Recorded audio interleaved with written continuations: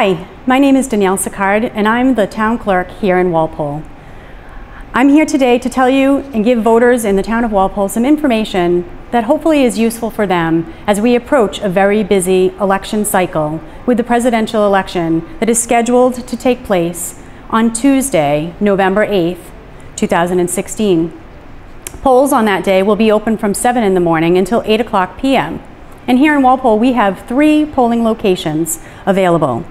Precincts 1 and 2 vote at the Old Post Road School. Precincts 3, 4, and 5 vote at Blackburn Hall. And precincts 6, 7, and 8 vote at the Fisher School. We do expect a very large turnout for this election. And so doing some prep work as a voter would make this be a better experience for yourself. We're hoping that this information will help you save time and save aggravation on election day. We are, as I mentioned, expecting a high turnout. I would imagine that we'll have 14,000 voters that want to come out and vote in this election. Logistically, there's some things that we can do, and you can do as a voter, that will help this experience be better. First of all, I'd like to talk a little bit about early voting.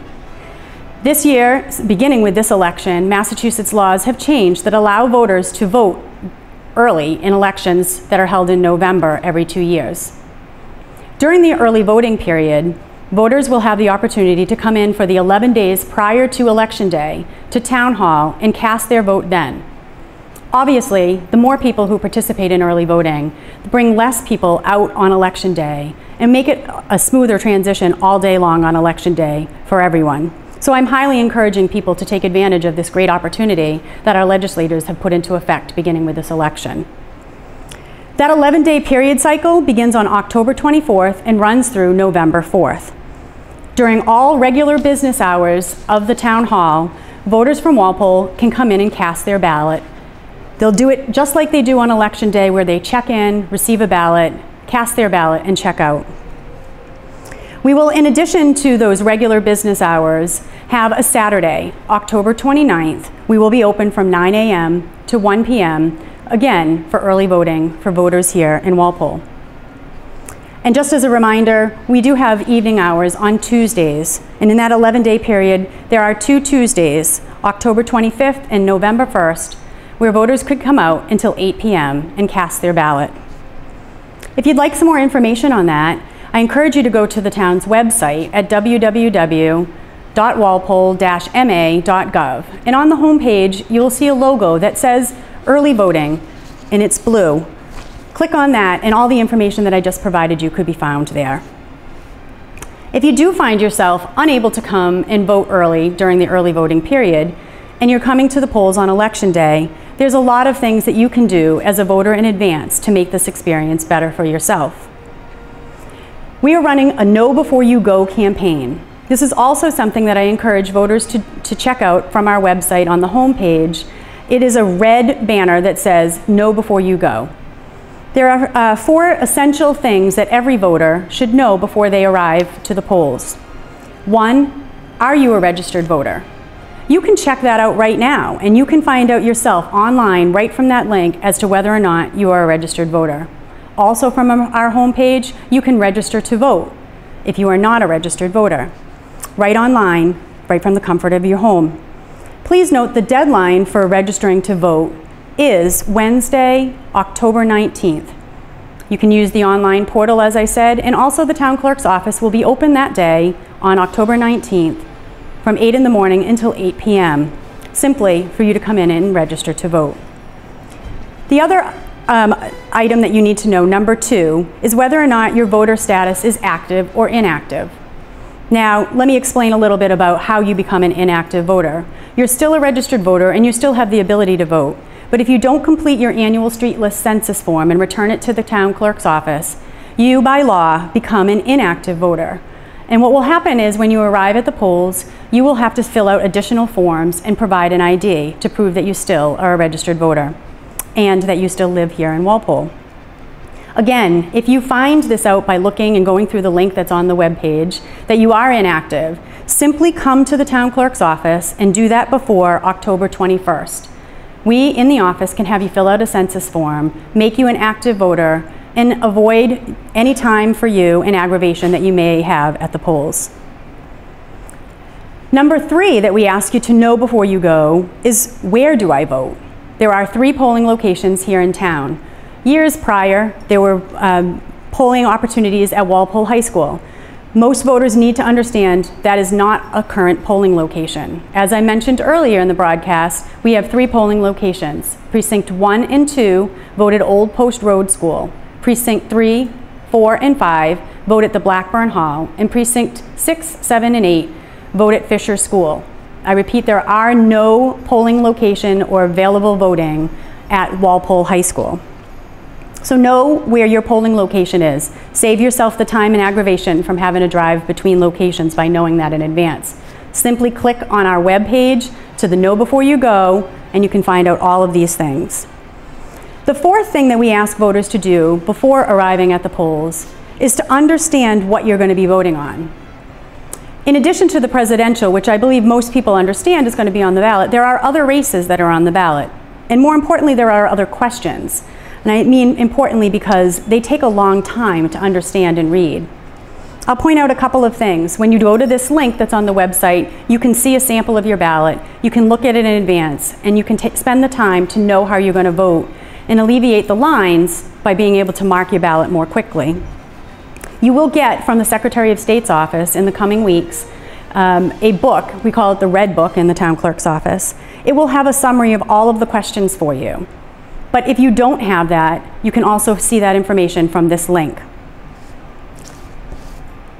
Okay, so now I want to just take a little bit of time to kind of go through with you what happens when you arrive on Election Day. So you haven't been able to come to vote early, you've already gone to the website, you know before you go those 4 major things that we just talked about.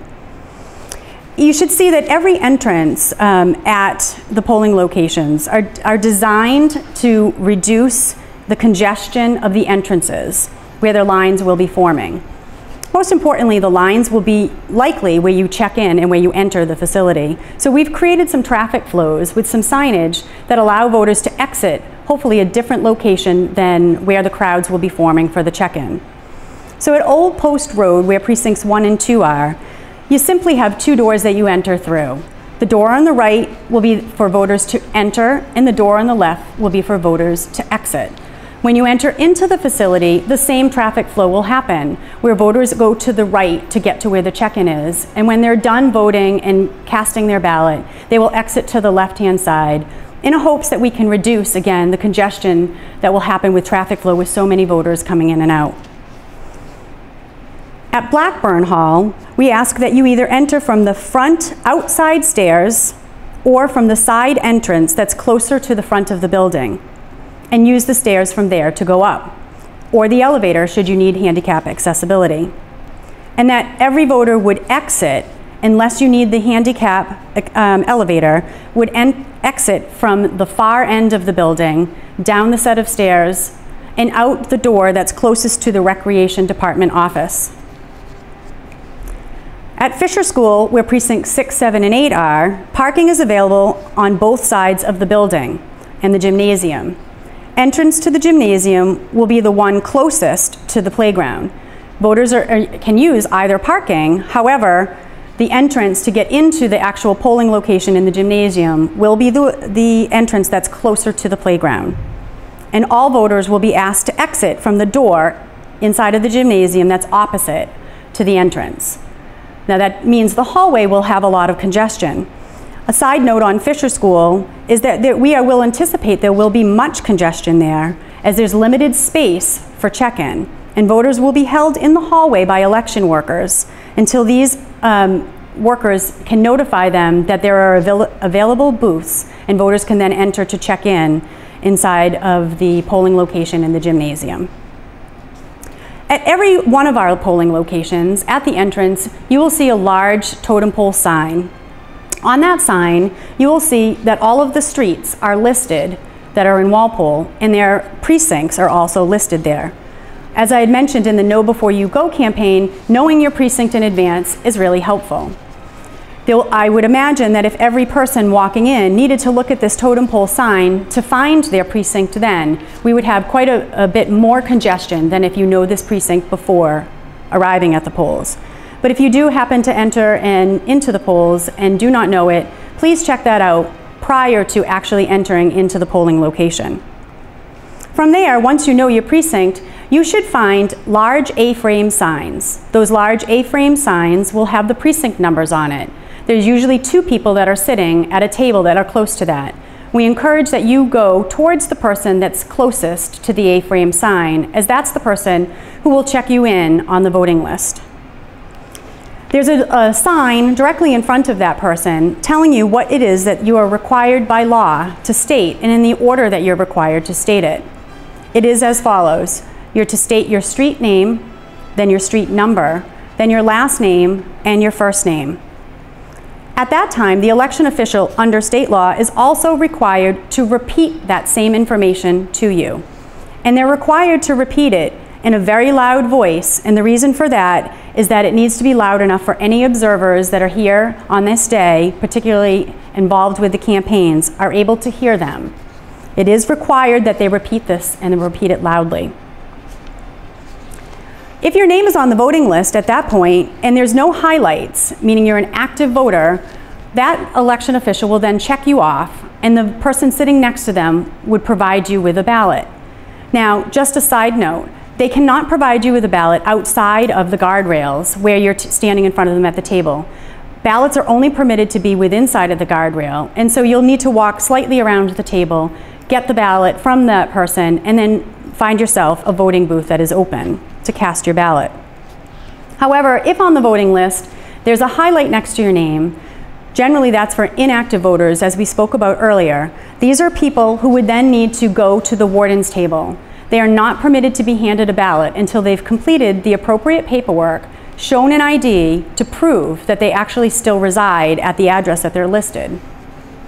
They would go to the warden's table, which is generally, except at the Fisher School, a table that's directly across from the check-in table.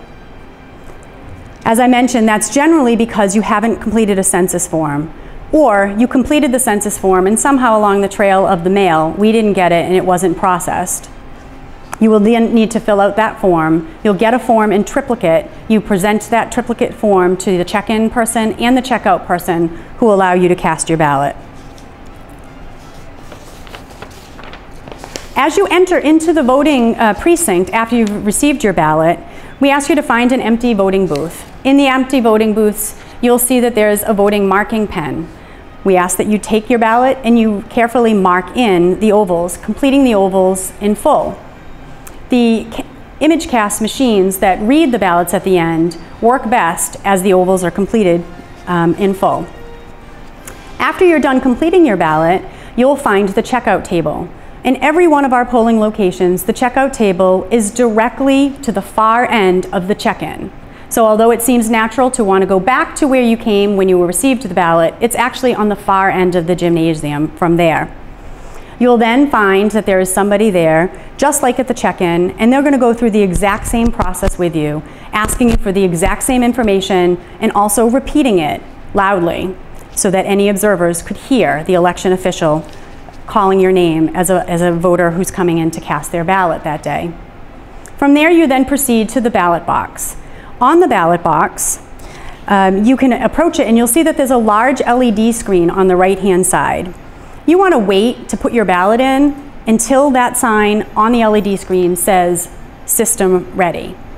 As soon as it's ready, you can put your ballot in there facing in any direction. The ballot can face up, it can face down, it can be upside down, it can any way but sideways, which clearly won't fit through the machine. If there's an error with your ballot, generally that's something like an overvoted race. If you were to vote for 2 people for the race of president, the machine's going to then light up and make some beeping noises because you're not allowed to cast for 2 people.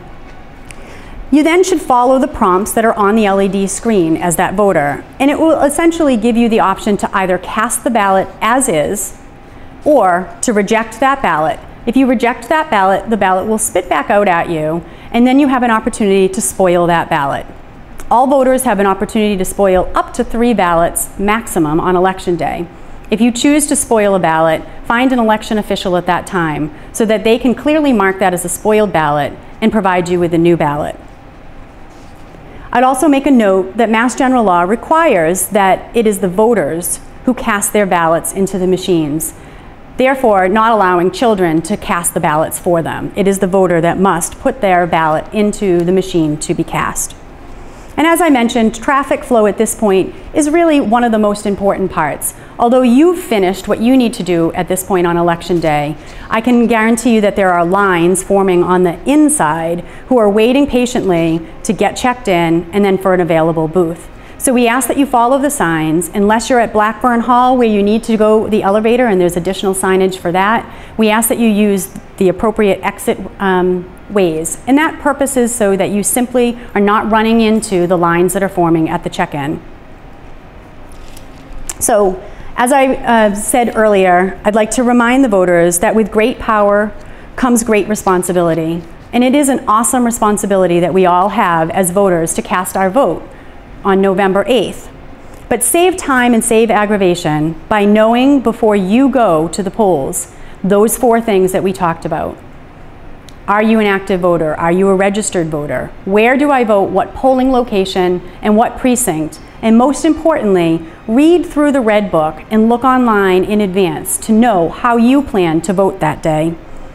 Please, I encourage you to take advantage of early voting. We're staffing that, we're paying for that, it's required by law. Let's make it be successful. Let's have, of the 14,000 people that we're expecting to come out, let's have at least 4,000 of them come in advance to reduce the traffic issues that we're bound to have across the town, to reduce the parking issues that we are going to have at every polling location, and to reduce the lines and the waiting for you at the polling locations. All of this information, whether you're interested in finding out whether you're a registered voter, knowing before you go what you need to know, including viewing your ballot, or if you're interested in more information on early voting, I encourage you to go to our website, www.walpole-ma.gov. Right on the home page, all of these major links are there, and additional information is found under election information on the town clerk's page. I want to thank you for taking the time to hear and listen to this broadcast, and I wish you all the best of luck as we all approach a very busy election cycle. Thank you.